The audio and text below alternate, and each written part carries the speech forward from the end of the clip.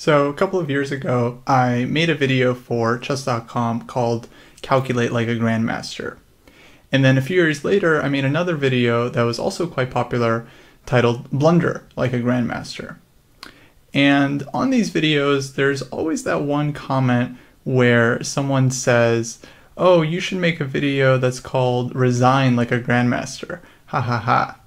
And while that's obviously very funny, I was thinking about it and I realized there is actually some common techniques and methods that GMs use when resigning a game. So for this video, I wanted to break down some of the most common methods that GMs will use when they know the game is lost and it's time to resign. Now, one thing that you're not going to see Grandmasters do is tip their king over like this.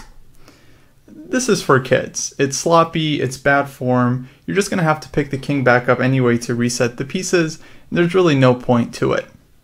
Instead, what I'd like to introduce you guys to is what I would call the classic technique, where in some combination you need to pause the clock, shake your opponent's hand, usually making eye contact, perhaps giving them some kind of nod of approval or respect, or somehow just convey that you're admitting defeat.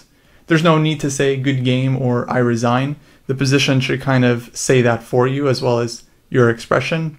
And then the most important part, placing the kings on the right squares in the center. If you're playing on a DGT board, this is to indicate the final result. Now, some players will mix it up a little bit and actually stick out their hand first and only then stop the clock. This is also considered acceptable. Now, when it comes to the kings, it's surprising how many players will actually mess this part up despite its very simple nature. If white wins the game, you put the kings on light squares. If black wins the game, you put the kings on the dark squares in the center.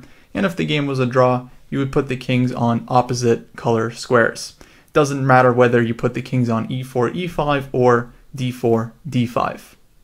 Now, if there was a piece on one of these central squares that you need to use, then a little bit of Grandmaster technique is needed.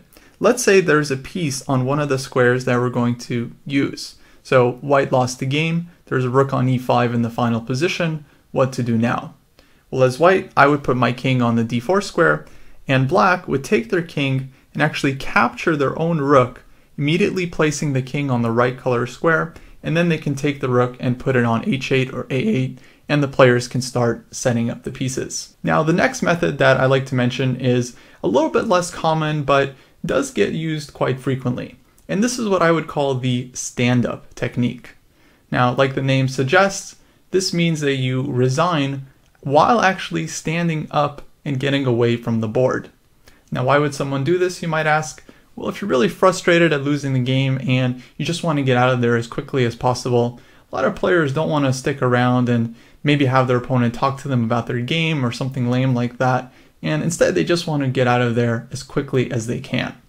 So in order to pull this off, you basically have to stick out your hand, because the handshake is still very important and necessary. You don't want to disrespect your opponent, but while you're sticking out your hand, you need to actually get up, lift yourself out of your chair, and start turning away. It's very important that no eye contact is made. You need to let your opponent know just how disappointed you are about losing the game. So a lot of players will do this with a little bit of a head shake, or they might throw their hands up in disgust. You can kind of play around with it and see what works for you. Now, I'm not a Grandmaster. I don't have perfect resignation technique, but I can kind of give it my best shot and show you what it would look like in real time.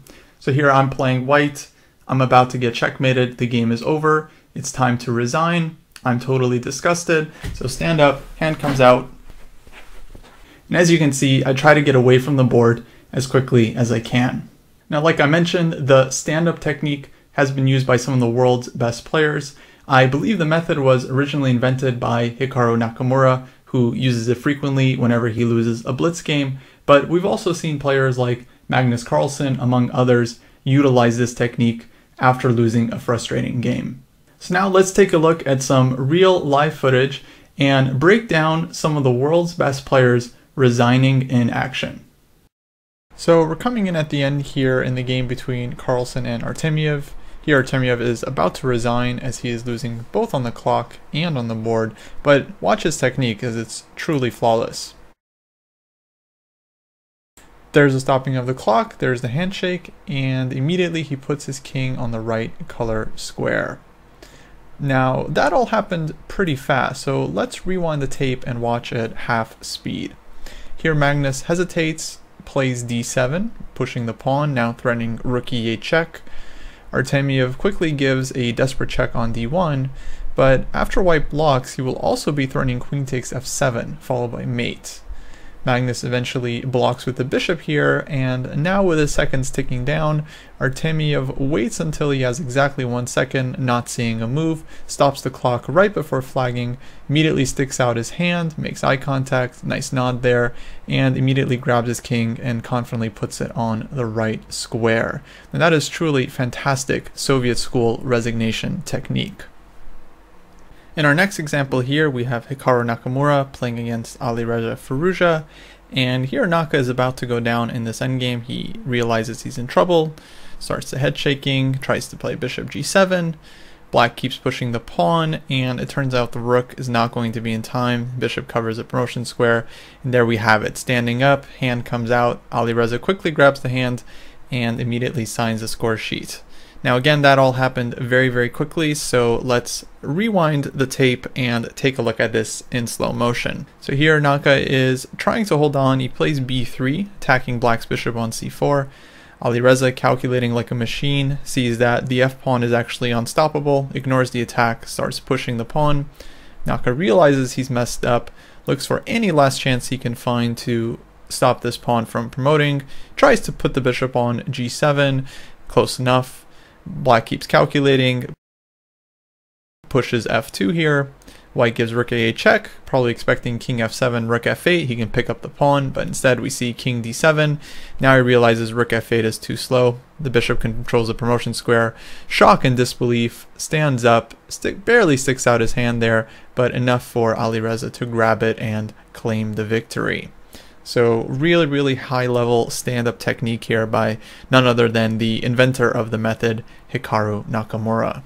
Now, of course, Hikaru is a consummate professional. He knows he can't leave the game without signing the results sheet, so he comes back, signs the score sheet, and immediately gets out of there. So I hope you guys found this video instructive. You may not be able to play like a Grandmaster right now, but you can at least start behaving like one, and learning to resign with the utmost technique is something that I think is really important for all chess players. With that, I'll be signing off. Until next time.